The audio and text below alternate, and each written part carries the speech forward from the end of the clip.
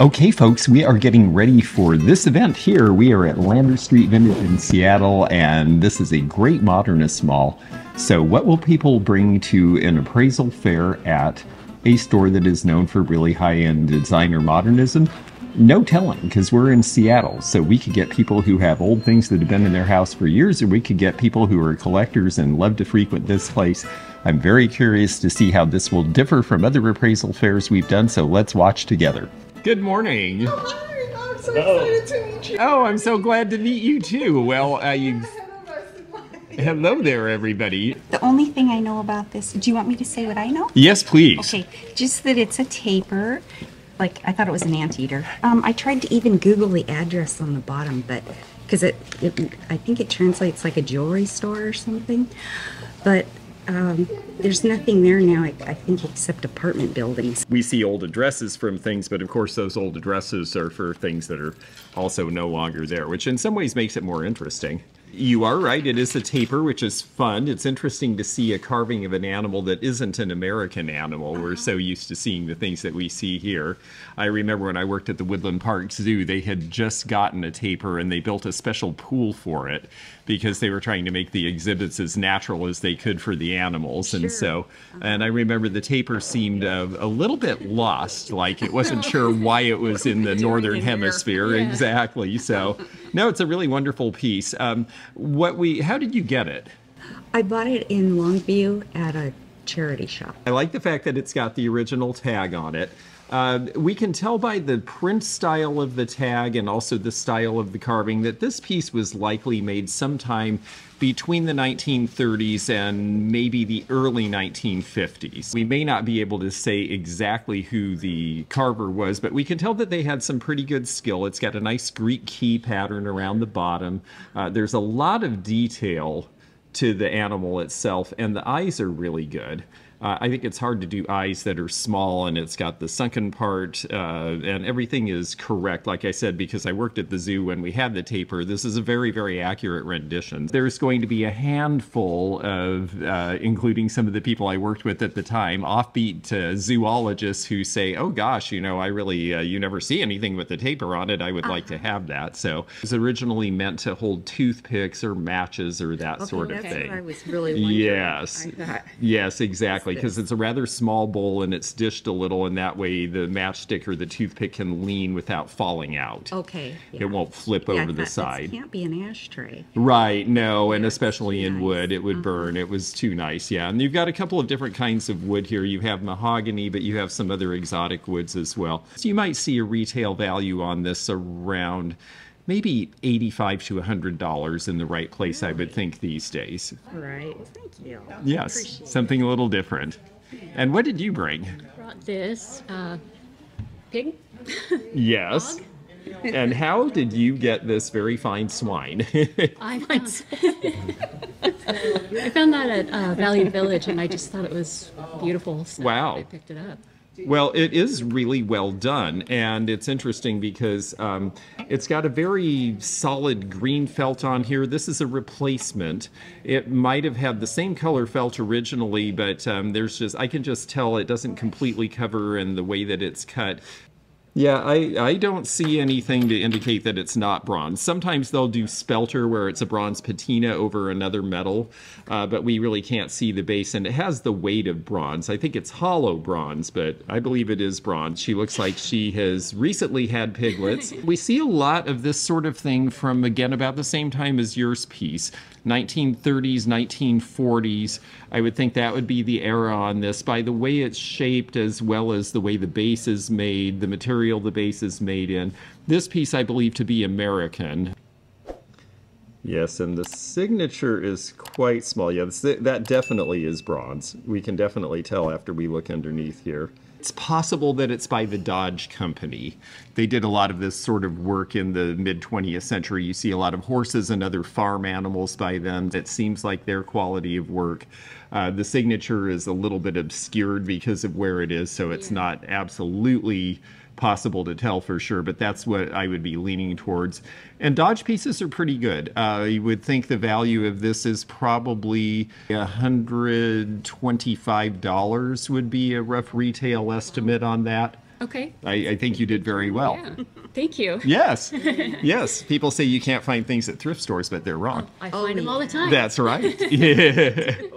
It's so exciting to meet you. Oh, well, thank you. It's great to meet you too. Tell me. To see you not on screen. Yes, I know it is different at first. My name's George, of course. Hi, I'm Hazel. Nice Hazel, to meet you. great to meet Juan, you. nice to meet you. Hey, nice to meet you too. So I bought this. We found this at an estate sale maybe a few months ago. Oh, very nice. We just thought it was cute, and I like the color pink. And I do too. I keep talking about I think pink is going to make a Yes, comeback, for and I sure. think it is really starting to. Yes, for sure. And yeah, I have a whole cubby of just pink things. So Oh, that's great. Well, this is absolutely Murano glass. Oh, it is? Yeah, Oh, it there's is. no How doubt exciting. about that. And it may be by Fratelli Toso. That would be Okay. my best guess. Sure. Based on the color. Lots of Murano companies made similar pieces, and I would say your date on this is probably mid-1950s. Oh. We see a lot of, yeah, it's a little older piece. We see a lot of the pink with the gold in it around that time. That was a very popular color combination, and it kind of lasted into the mid-60s, and then things change, and it's all about hot pink after that. Yeah. So usually these dish pieces like this are not signed in any way. I'm making the attribution based on the shape and based on the color. And I don't see a signature on here. It does have lots of wear, which it should, which is great because it's as old as it is. It could be 65 or 70 years old. Do you mind telling me what you paid at the estate sale? he got it for $2.50. Wow.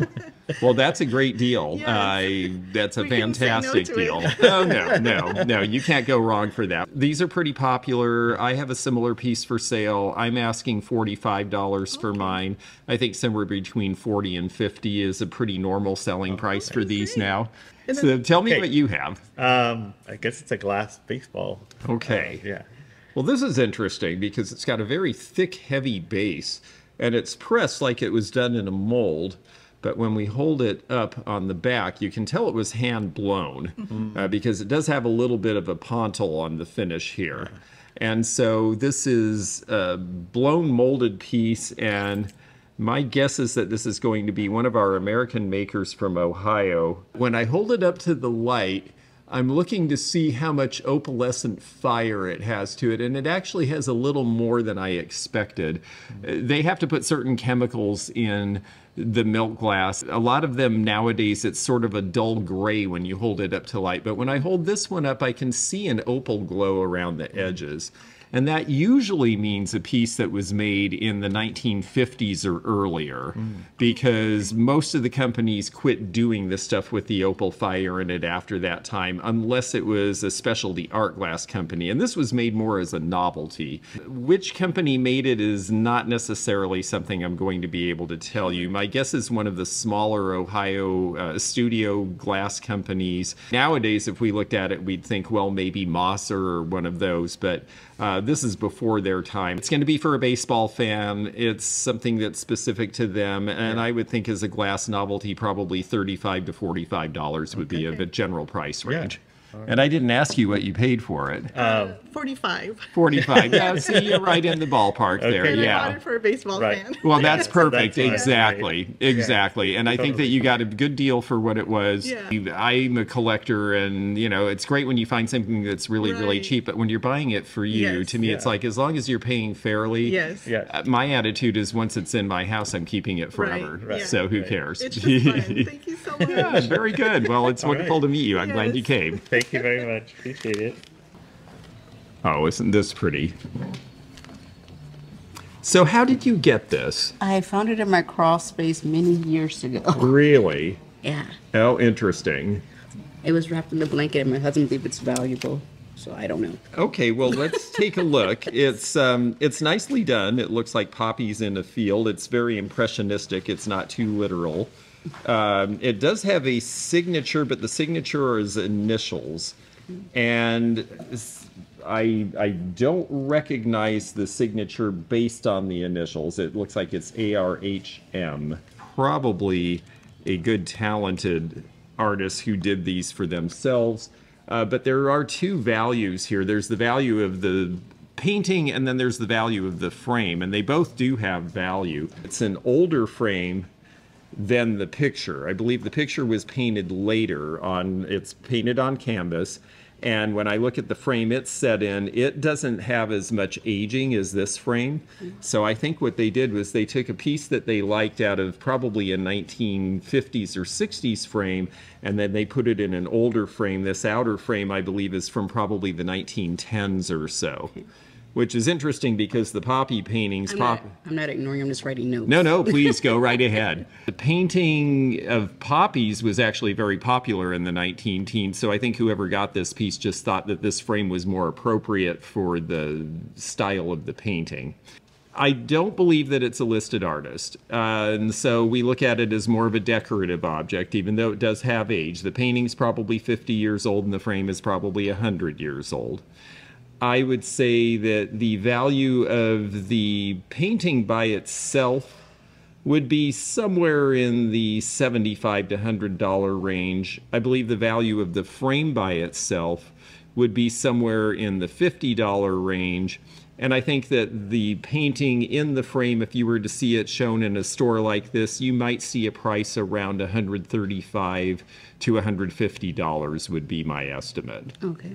That's pretty awesome for finding it just rolled up in a rug, right? Yeah.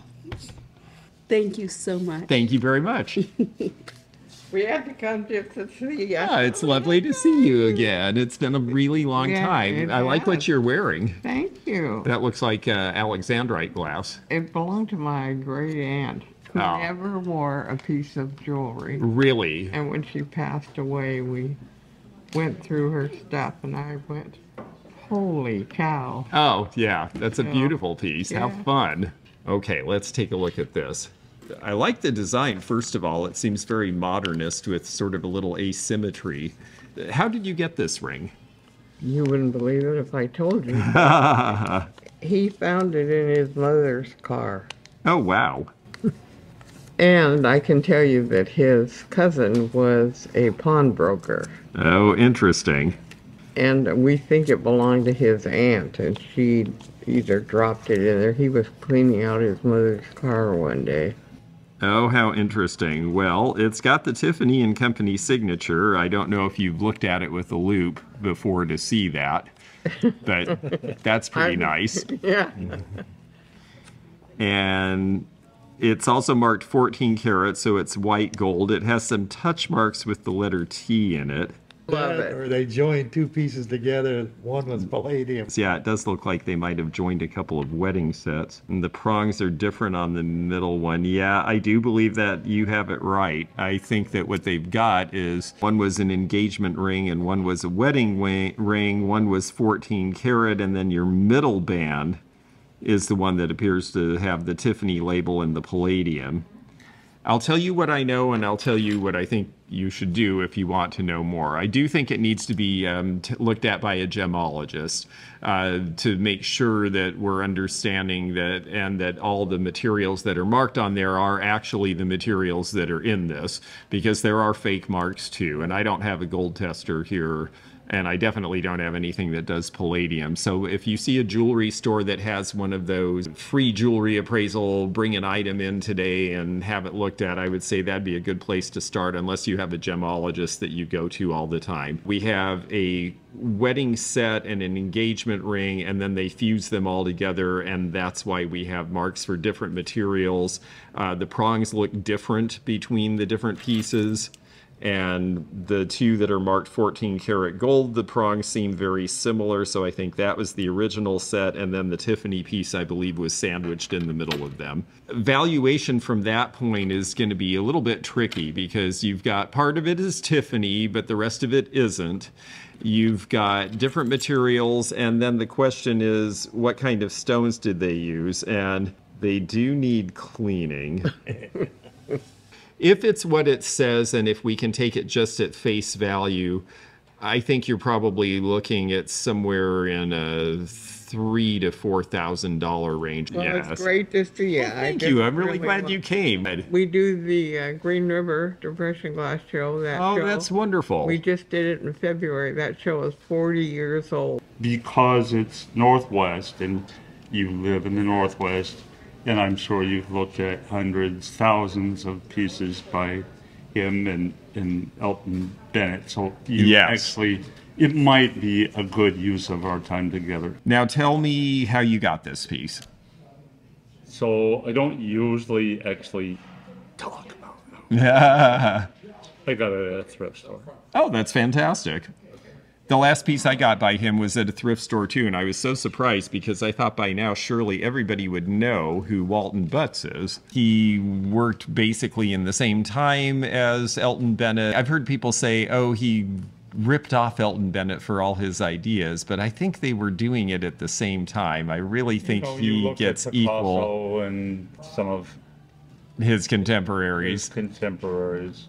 Yeah, I think people in art, you know, there's such diffusion between them, and I think people come to certain ideas at certain times, Well, and so ideas bounce back and forth, and they evolve. and they evolve exactly. And so I have found I've been buying Walton Butts for years. A long time ago, people said, "Oh, you should only buy Bennett." And I said, no, I don't think that's true. And Walton Butts sells very well. And it's actually selling for prices that are getting closer and closer to Bennett prices. Oh, interesting. This one's nice. It's very indicative of the work. You know, he didn't do as much of a background as Bennett did. I mean, in the Bennett piece, you'd have mountains and some more stuff going on way in the background. So it's not quite as three-dimensional, but it's a nice piece. Quiet Harbor, I think, was based on his time at Westport. It's a nice large piece too, and so And so I should tell you, I already put a price tag on it. I have to admit I snuck a look at your tag because I'm always curious what other people's are opinions. I've got to tell you, our opinion is almost exactly the same. If you had asked me how would I price this, I would have said I'd put $295 on it. And what did I put? You have $300 on it. So I think we're pretty close on this one. Awesome. And I think that's fair. I mean, there was a time I would have priced this at maybe half of that. And a Bennett I would have priced in the 300 range. Well, Bennett's a little dearer than that now. But the other thing that I notice about this that makes me happy is that I notice it's waving a little bit in the mat. And I'm actually glad about that because that means it wasn't glued to the background. A real problem I find with framed Bennett pieces particularly is that a lot of people sort of saw them as poster art at the time. They didn't pay a whole lot of money for it. And so what they did is they took it and, well, we want to make sure it always stays flat. And then they glued it onto a backing. I've seen that. I've seen it so many times with Bennett pieces. And, you know, I mean, this stuff in its day, it was common in the Northwest. These were people you saw. They'd sell by the roadside. I remember staying in a motel in Centralia, Washington when I was a little kid. Walton Butts and Elton Bennett that was what was in the motel rooms. It was what they had access to. It was fun. It looked like the area, and it didn't cost a lot back then. And then Bennett died, and then everything changed. And the market is getting more and more active. It's good mid-century. I think your price is right on. So this, another Goodwill find, I thought it was a planter. Uh-huh. And then I went to a vintage, I tried a vintage metalware and a vintage glassware. And there was, some people said it's a planter. And then other people said, no, that's an oil lamp and it needs a font that slides in with the adjuster. So, and I was like, okay. I thought it was mid-century just because of the color of the paint, or enamel, I guess, on the outside. But such. Well, there's good news and a few questions about this. I do agree that it probably had more to it at one time. It is possible that it was an oil lamp and that a base sat in here. It would have been a cylindrical base and then another bulb on here. But I would say that there's an equal chance looking at the patina. You look at the inside and it's a little dark, but the edge is similarly dark. And then you look under the bottom and it's lighter because it doesn't get as much oxygen. And my thought is that this may have been an urn originally. There may have been a lid that is missing to this. But it also could have been made as a ferner or an ivy ball where you would just put plants in it and they would just hang over. So it's possible this is all that was ever there. And I'm looking in the bottom, and it does seem like it had some sort of stickum in it at one time. That's what one of the persons who looked at, she said it has, It she has, thought it was floral putty? Floral putty, Yeah. exactly. And so that makes me think someone was using it as a flower arranger. Okay. So it's possible that it was part of a garniture set where there were two of these and there were flowers on either side, and it never was meant to have a cover. It's not entirely clear. I'm leaning away from the oil lamp and towards it either having been an urn or having been just an open pot for plants. Okay. Because of the fact that someone arranged in it. I don't know. The oil lamp theory just never hit me because I'd looked at tons of antique oil lamps and I didn't see anything on a base like that. The proportion seems a little odd. I would expect it to be a little more bulbous and a little more extended if it was an oil lamp. That's my personal feeling, having seen a lot of them. Now, the other thing I can tell you about this is that this is actually not mid-20th century. Okay. This is late 19th century. It's quite a bit older, actually, than you might think. And I'll tell you a couple of reasons why. First of all, this very long screw coming out of the bottom, that is very typical of how they assembled metal pieces to glass pieces with a metal bale back in like the 1890s or so. And they did do oil lamps that way as well. It wasn't just planters and that sort of thing. So again, that doesn't tell us for sure what it was. The other thing about it is the enameling is very nice. I'm thinking that this probably is originally from Bohemia or the Czechoslovakia area. And this is mercury glass. That's what I thought. Okay. And that is a really nice thing to find. You don't see a lot of antique mercury glass. You don't see it in gold tone as much as you do in silver. One of the glass pages I was on trying to get information, a guy was like, why would you even post this? There's nothing glass on this. I was like, dude, the whole vase is glass. He thought it was brass. Oh, yes, because he's seeing it this way in a picture. It's super reflective. Pictures can be deceiving, exactly. But this is absolutely mercury glass. And it's a nice piece. I literally thought it was from the like 50s or 60s because of the colors. Because of the gold, it has a Hollywood Regency feel and could certainly go in that kind of a decor. It would have been originally part of a larger set, I'm sure. Right. Maybe a garniture set. A garniture set usually is 5 pieces on a mantle, so you might have had another one of these, a pair of candlesticks, and a figurine or a clock in the middle, and they would spread out across the whole thing. So if it's that and it was just meant for flowers and was always meant to have this open top and we could say it was complete, then I would say that your value might be in the 225 to 250 range because old mercury glass is desirable. It's painted, it's a nice color. Now, if it turns out it's missing a piece, I might devalue it by $75. I might say like $135 to $150 if we found that it actually was supposed to have another piece that was there. But I'm starting to lean more and more to it not being incomplete. I'm thinking that it just was part of a bigger set, but that I think this is the piece. Okay. If an oil lamp had sat in it, you would expect that the inside would be a lot lighter color because it would never have gotten oxygen. And the wear on the edge seemed to be the same as the wear inside, and I wouldn't think that you would pick up and put down an oil lamp that many times where it would wear the rim like that. Right. Okay. So that's why I'm thinking either it had a lid and was an urn, or it was just supposed to be a ferner and ivy ball. It was made for flowers. Nice to meet you in person. I've seen you. I watch you YouTube all the time. Wonderful. What's your name? Liz. Liz, it's great to meet you. Nice to meet you. Joanne. Hi, Joanne. Joanne. And she's got a booth up in here, or a case. A case. Oh, okay. I thought I'd seen you in here before. Yeah, That's great. yeah. I bought these a while ago, and I'm just not really sure how old they are. Okay.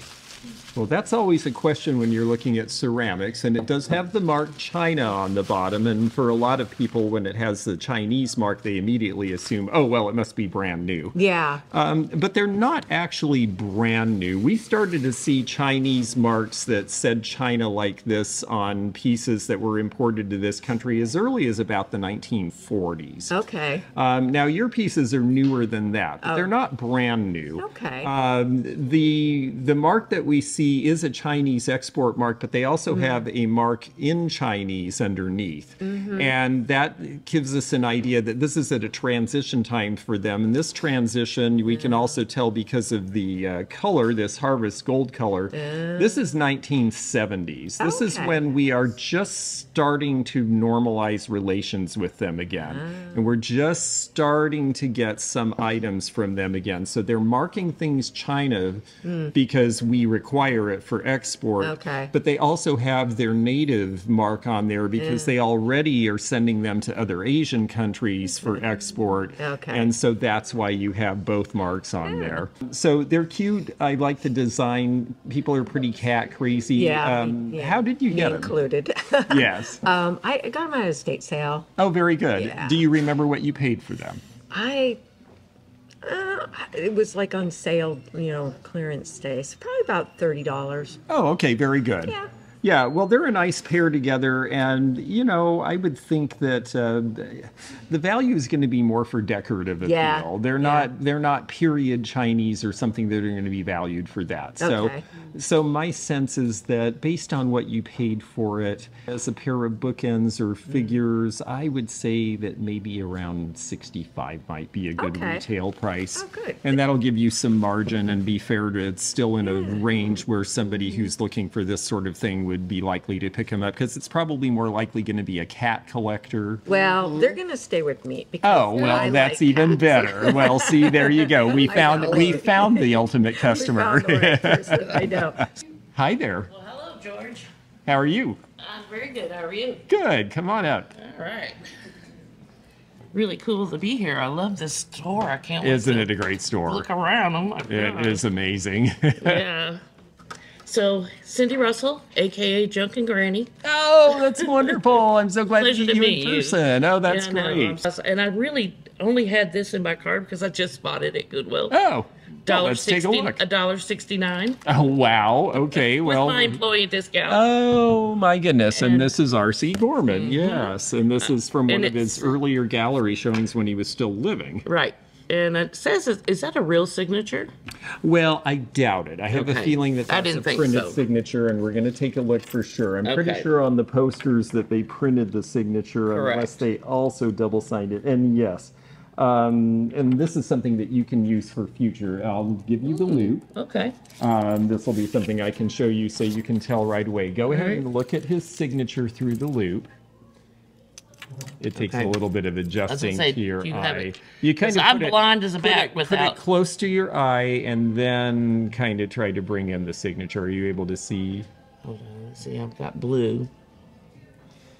Yep, you're going in the right way. Yep. Notice how there's dots like newspaper print in his signature? Totally. That's how you know it's a printed signature rather than an ink signature where you would see the ink. I should know that by now. Oh, no. Hey, no, until you do it, it's I can say it a million times, but once you've done it, then you're like, oh, I get it now. Right. Yeah. However, R.C. Gorman is good. Even his poster prints are good. I'm starting to see more people interested in old poster prints from gallery exhibitions for some of these artists because it kind of talks about their career. Right. And so it used to be that people were like, oh, it's an exhibition print. Well, now they're like, oh, it's an exhibition print. It's the attitude has changed. I think for your $1.60, if I had that, like I'm doing the show in Spokane next weekend, and they like Western there, if I took a piece like that, I would probably price it around $100 in a store display or something, and I would surround it with other Native American things and make it part of the vignette, and I would think that it could sell. I've sold them anywhere from $65 to about $100 or $125. It's funny because Google or eBay on their solds were anywhere from about $60 to about $100. So and I somebody has one listed right now for $9.99. Yes, I'm like, please. Yes, exactly. So that's cool. I love it. My sister kind of turned me on to the Native American stuff, and as you can see. Oh, I see you've got some great jewelry. And in fact, I like this piece. Yeah. Well, I was curious because a customer at Red Plantation actually gave this to me, and I have other pieces too. These are the two of the ones she gave me. Oh, this is nice too. I've tried to identify his Ed City. Yep. Ed City. Yeah, EDSITTY. Okay. And this one's in malachite. We see a lot of this in the 1980s, and that's about when I would think this would be from. Right. Wow, that's nice. Somebody gave this as a gift, huh? Yes. Very cool. Well, I'd say this is probably about $135 gift these days. Okay. The malachite is good, but I really like the one with the turquoise with all the leaf and the detail. I have one like that, but it's green. It's got the malachite in it. It's got the malachite in it, yeah. I like the malachite, and that definitely is coming on strong, but they still pay more for the turquoise. Oh, and this has an RG mark. There is a good site if you put in Native American sterling maker marks. Okay. It'll pop up for you, and you can usually find most of them, and they do them in order by initials. I might have found that. They look darker. The darker stones usually seem to be from the southern Arizona mines, and a lot of those are played out now. So the darker stones are starting to sell for more than the lighter stones. So that's nice about this ring too. I would think that this could be $175 or $200 in the market as it is now, because the market is just going crazy for this stuff now. Thank you so much. Great, and, thank you. I would love to come to your Spokane show, but I don't know if I will be able to make it. Second week of July, we'll have the big show in Portland, Oregon, too. So great, George. Thank you so much. Very good to meet you in person. Best to meet you as well. Yes, that's right. Yep, like a little snack tray, and it's fitted exactly for it so that that little base will hold in the cup when you're walking around. And how did you get this? I bought it at an estate sale. Ah, okay. And then the piece that he brought came from the same estate sale. And was there a whole set of these, or was this the only one? It was the only one. The only one. Okay, very good. Well, at one time there were probably either 6 or 8 of these, and there was a period of time, especially in the 1950s, where it was very popular in the era of cocktail culture. You would have little cocktail parties, and people would be walking around and standing, so they'd have a snack tray, something they could hold with them, where you have your cup of coffee and maybe an hors d'oeuvre or something here, and that way you could carry it with you as you went around and talked to people, because the idea was that there might be a lot of people in a room and you weren't just seated around a table. And it was also the era of more informal living. These are Japanese, and they're really nicely made, actually. I think what's really special about this one to me is you look and it's just such a you know, you can practically see through it. They actually use similar porcelain for what they call lithophane, where they would actually have either, sometimes there'd be the face of a geisha girl in the bottom of one, or sometimes even a nude figure if they were especially racy. And it was because it was so thin, you could see the design through the cup. It's really wonderfully well made, and you notice the bottom is heavier, but it obviously was made to go together. Do you mind me asking what you gave for it when you got it? I think it was like $5. $5. Well, that was a good deal. I usually see individual sets like this selling more in the $20 to $25 range. Okay. Well, thank you very much. It's very pretty, and it's all hand painted, which is nice too. It's really pretty. Every detail is done by hand. If you look up close, none of it is, it's not a transfer decal. It's all somebody sat there and painted all that. That's what I loved about it. Okay, so if it's going to go to family and it's not necessarily an arm's length transaction, I think in fairness to yourself and to them, you know, if you sold it for basically what you would get for basically just the gold weight and the coin value. You know, I still think the coin, being a 1929 $2.50 gold piece, is going to be in that $400 range. I do think that the 14 karat gold, you've got to be looking honestly at probably 125 or 150. So I would say $5 to $550 would probably be fair. You know, you can do less if you want because it's family, but the truth is that if they bought that anywhere, they would pay that. They're not going to find a cheaper price than that. Tell me a little about this guy and how you got him. Chelsea Flea Market in New York, probably the early 2000s. He is a mechanical bank, and this is how they worked. These originally came out in the 1880s, and you see he throws the coin back into his mouth. He has a name that we don't say in polite company anymore, but this is what they were called back in the 1880s. And he is in really, really good shape. Now, did they tell you anything when you bought him? not going to remember. Do you mind me asking what you gave for it? I want to say like about $45. About $45. Yeah. Okay. For what he is, what you paid is perfectly fine. In fact, you actually got a pretty good deal. So I'll tell you what he is and what he isn't. He is the Jolly N Bank. Yeah. Done absolutely based on the original that was done in the 1880s, but this one is not as old as that. This one is a 20th century reproduction, and there's a couple of ways that we can tell that. Where the seams join here, there's some pretty rough filing marks. On the originals back in the 1880s, these were actually something that were sold to adult men originally, were the main customer. They would file those very carefully so that you would never see any sort of marks like that, because that was part of the tell as far as quality. The other thing, and this one gets it pretty well, but you will see gaps where you can see through the piece on the reproductions, and the originals are seamed really, really carefully because, again, it was a mark of quality at the time. The other thing is, you notice when he puts his, it doesn't really go all the way up. That's because the reproductions are basically being made in the 20th century as nostalgia pieces, so they figure you're not really that concerned with it being perfect. It's just something to look at. Okay. And so that's the difference between this and the real ones. The real ones are worth about $800 to $1,000. This version is probably worth more than you paid for it, but probably not more than $100. Okay. Yeah, these are all 1881 San Francisco mint. It's got the S on the back. It looks to me like they're all the same unless you find some others in there. They're in various uncirculated states. When you get into coin collecting, uncirculated grades, they even distinguish between, well, it's uncirculated, but it got a chip on it from or a scratch from another coin in the bag, to it's perfect and untouched. Right. I would say yours are all going to be on the lower to mid side of uncirculated, but the uncirculated makes a difference with these because there's the silver value, but then there's the collector value, and the collectors want the highest grades that they can find, and they do all seem to be exactly the same date. So my guess is that somebody found a roll of these at one point, put a bunch of these aside because they hadn't been, every one of these is an 1881S. So they're all the same. They are all worth about $65 a piece.